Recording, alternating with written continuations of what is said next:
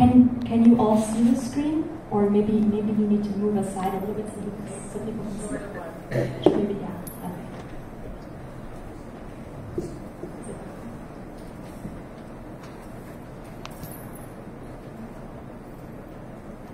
My name is Madhav, and since past 8 weeks in Sunday school, we've been learning about how to develop good qualities. We are spirit souls. Bhagavad Gita verse 2.13 talks about this. Dehinosmin yata dehe kaumaram yovanam jala tata dehantara prapti dhira satranam.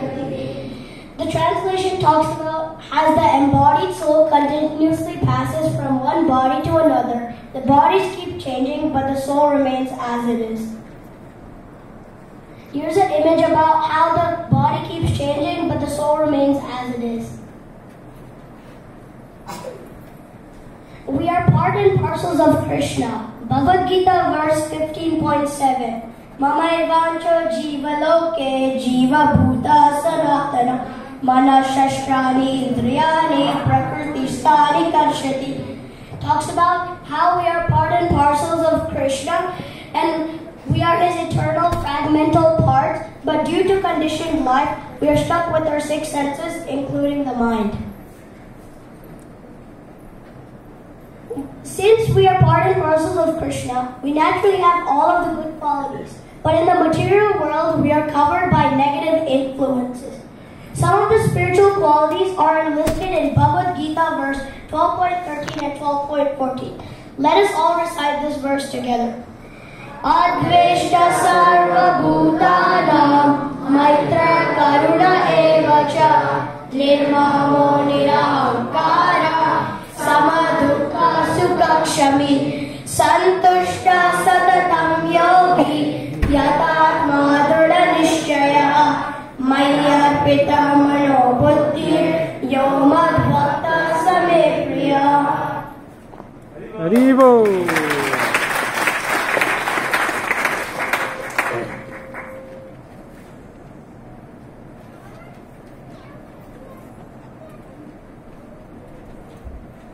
Some of the transcendental qualities of a pure devotee are being non-envious, being a kind friend to all living entities, being equal in both happiness and distress, being always satisfied, being free from a false ego, and being tolerant. Now my friends will share a little bit about different qualities. Hare Krishna, my name is Navneet. I did a presentation on forgiveness. My takeaway point is forgiveness is a critical part of character development and it's an important quality which is needed for peace of mind and relationships. A person who is more spiritually advanced will forgive, understanding that everything is happening because of the mercy of Lord Krishna. Since he sees Krishna's hands everywhere, he understands that offenses people commit are just his own purification, and thus it doesn't hold the other person's responsibility. I'd like to conclude this by praying to Lord Krishna to give us all the power to forgive who has hurt us. Thank you.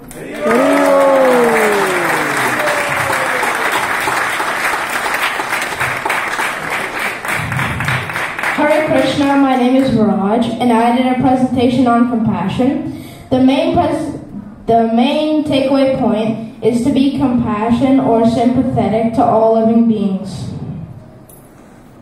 Hare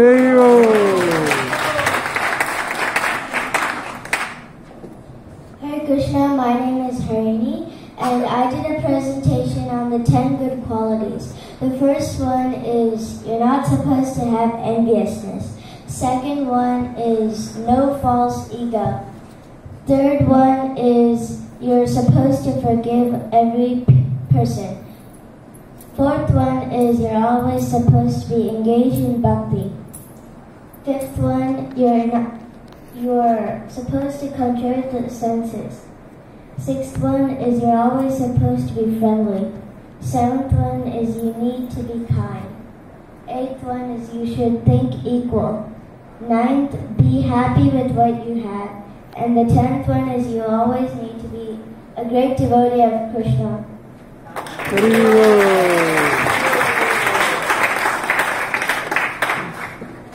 Hi Krishna, my name is Krishna and I did a presentation on being a good friend.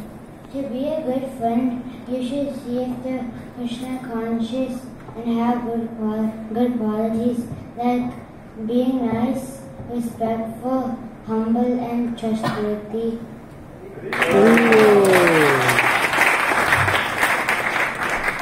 Hare Krishna, my name is Vedant. I did a presentation on being a good friend. My takeaway point from my presentation is that if you want to be a good friend, you have to be kind, respectful, helpful, and trustworthy. Friendships influence us in good and bad ways. Influence in a good way can be with example is Krishna and Sudama, and influence in a bad way example for it is Duryodhana and Karna. So to make our friendships have a good influence, we can make them more spiritual, like by sharing prasada, doing dramas, doing kirtan with your friends. And in Bhagavad Gita, Krishna states that he is in the heart of all living entities, and he is the best friend for all living entities. And so we should make Krishna and his devotees our best friend and live a successful and happy life. Thank you. Hare Krishna.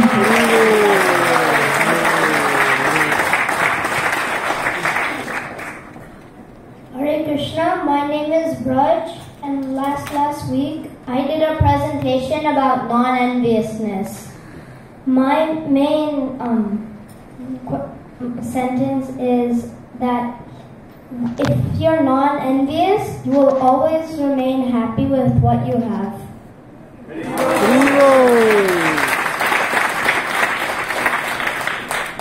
Hare Krishna, my name is Aparajit.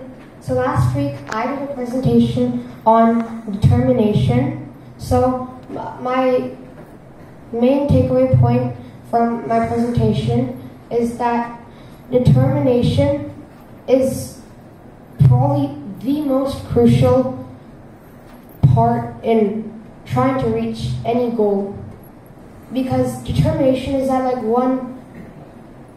probably guiding voice that's in your mind sometimes that says keep going, keep on going, and it really helps you to reach your goal. So a spiritual example of determination would be like if so we should all know that getting to Krishna is like the ultimate goal of life.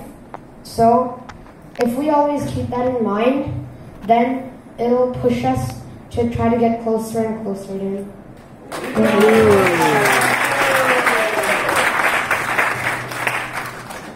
Hare Krishna, my name is Vedar, and last week I did a project about forgiveness. Forgiveness is about forgetting the hurtful past that someone did to you by hurting your body or your feelings. Hare Krishna, my name is Adya, and last week I did a presentation about friendship, and my main takeaway point is about me talking about the bad influence and good influence of friendship.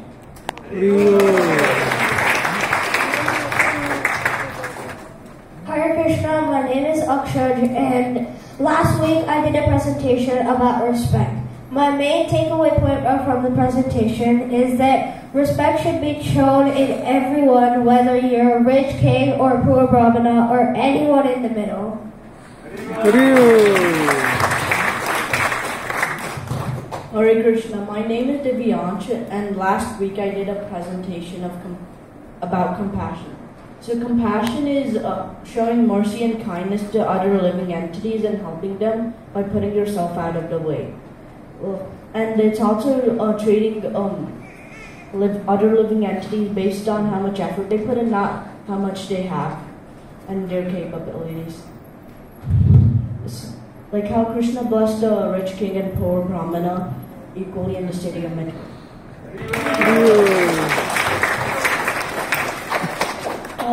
So I did a presentation about compassion too. I did that last week, and my main takeaway point is that you can show compassion to anyone, whether who they are, even if you don't know them at all. Yeah, and you can show compassion to anyone. Another thing is how you can show compassion is like helping people, even if you have no idea what they're doing. Like you can ask for help, and okay.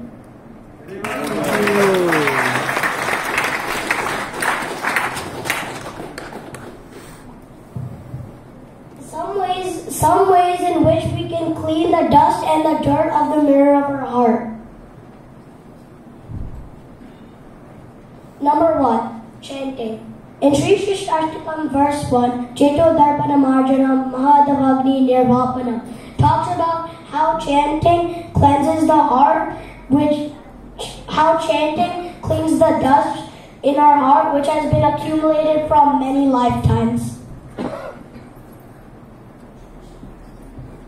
Number 2, association.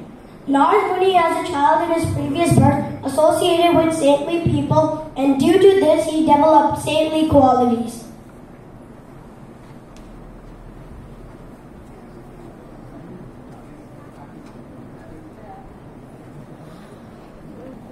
The 6 loving exchanges between one devotee and another. In the Nectar of Instructions, verse 4, let us all recite this together.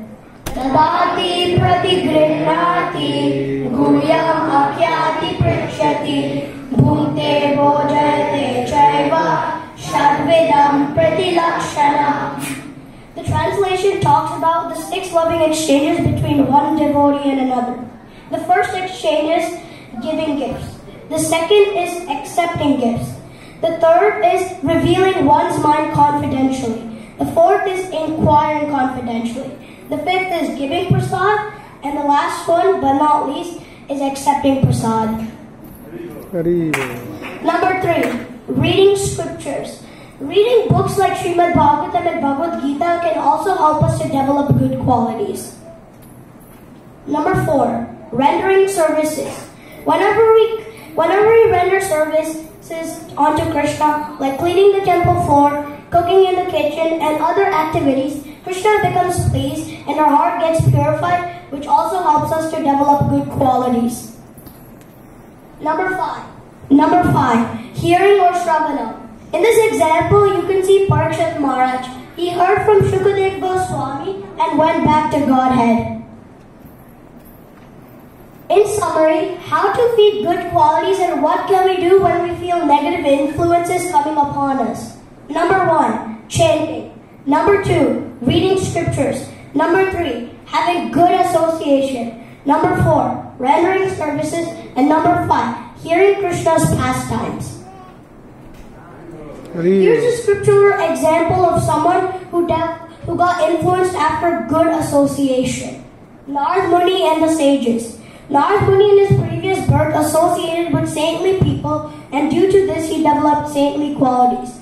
And another example is when Srila Prabhupada influenced the Western world. The people who were doing drugs, violation, and all those bad things, Srila Prabhupada turned them into devotees and also helped them develop good qualities. Here's a scriptural example of someone who got influenced after bad association. Like they got influenced by mantra.